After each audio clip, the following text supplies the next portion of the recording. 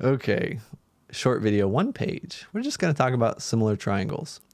2 definitions, 2 examples, and we're good to go. So 2 triangles are congruent if they're basically the same. That's the definition. Do they have the same angles? Do they have the same sides? If the angles are the same, and the sides are the same, congruent triangles. These triangles down here are not congruent, right? This is a much smaller triangle, so not congruent. However, if we have the same angles between the 2 triangles, and only the side lengths are different, that's called similar triangles. So these are an example of similar triangles, because look at this angle right here. This angle right here is the same size as this angle. This right angle is the same size as this right angle, and this angle over here is the same size as this angle. So these are similar, even though they're not congruent. Okay? So here we go. Example 6.8. We'll see how much Spanish I bring out in these videos over the length of the quarter. So we got big triangle, which is 66 feet, 42 feet. Oh, we got units coming back again. And we got a smaller, similar triangle, where this is x feet and 35 feet.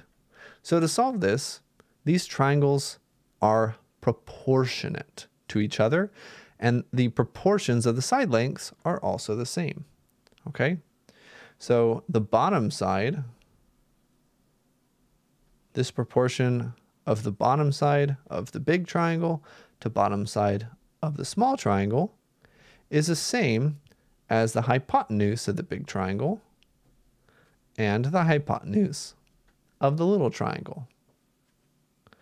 There's a bunch of different proportions that you can set up to solve this problem. So I did bottom to bottom, hypotenuse to hypotenuse, bottom to bottom, hypotenuse to hypotenuse. You could have also have done hypotenuse to bottom, hypotenuse to bottom. There's a bunch of different ways. I'm just going to try to be a little consistent. Let's consider bottom big, bottom small. Match them together. Hypotenuse big, hypotenuse small. Match them together. Okay? So here we go. All we need to do is solve for x. So what we're going to do is something called cross multiplying. 42 times x is 42x. All right. And 35 times 66. I don't know. I can't do that in my head. Hold on.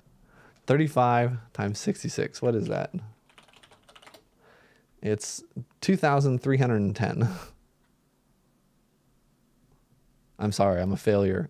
Failure of a math teacher, not doing that in my head. Okay. Wait, what the heck did 36 come from? 66. This is a 6 the whole time.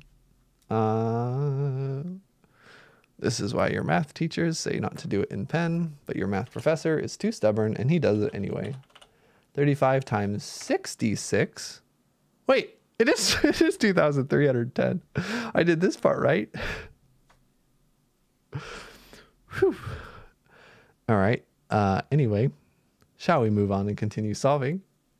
We need to get the x by itself, but x is getting multiplied by 42. How do we undo the multiplication? By divisification, otherwise known as division. Divide by 42, they cancel. The only thing left on the left-hand side is an x. On the right-hand side, we have 2310 divided by 42. The answer to life, the universe, and everything. And we have 55 is our final answer. But wait. We should include our answer with units. Okay? 55 feet. Right there. And now we get the smiley face because we included our units and we did a good job. Okay? And maybe go back over here and ask yourself, does this make sense? These triangles should have the same relative sizes.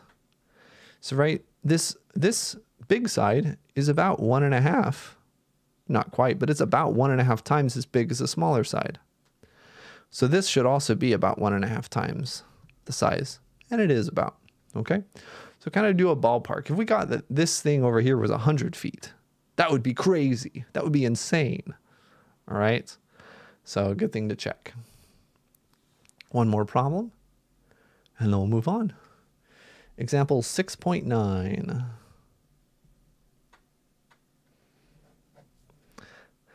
We got two triangles right here.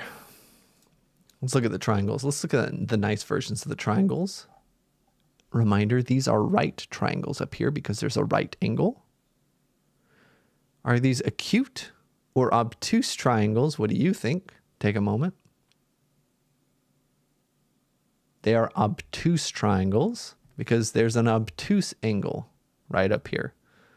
If it would be an acute triangle if all the angles were smaller than 90 degrees, but this angle up here is like 130 or something. I don't know. Notice here the sides are now in meters, okay? So what we're going to do is we're going to do something very similar. This side divided by this side is equal to this side divided by this side. Okay, set up those proportions.